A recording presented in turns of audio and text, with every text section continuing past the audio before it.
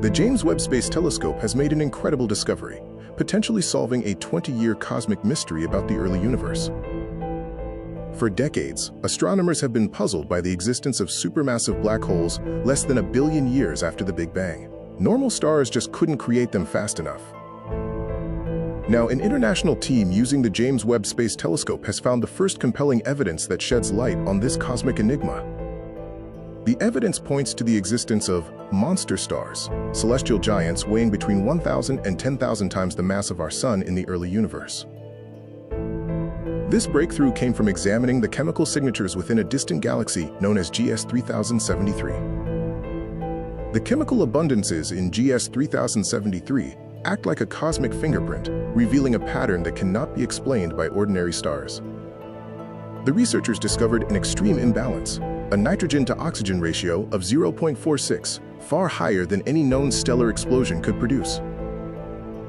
This extreme nitrogen level matches only one known source, primordial stars thousands of times more massive than our Sun, suggesting they shaped the early galaxies.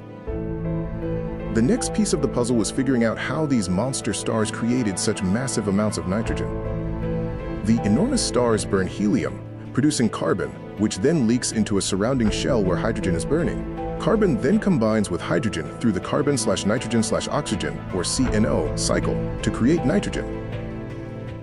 Convection currents then distribute this nitrogen throughout the star.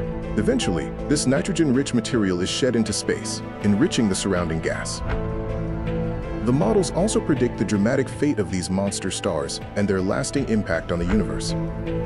Instead of exploding, these massive stars collapse directly into black holes weighing thousands of solar masses, providing the seed for today's supermassive black holes. Intriguingly, galaxy GS 3073 has an actively feeding black hole at its center, potentially the remnant of one of these supermassive first stars, solving two cosmic mysteries at once. These short-lived monster stars were a cosmic blink of an eye, but their existence helped shape the early universe and the supermassive black holes we observe today. Thanks for watching.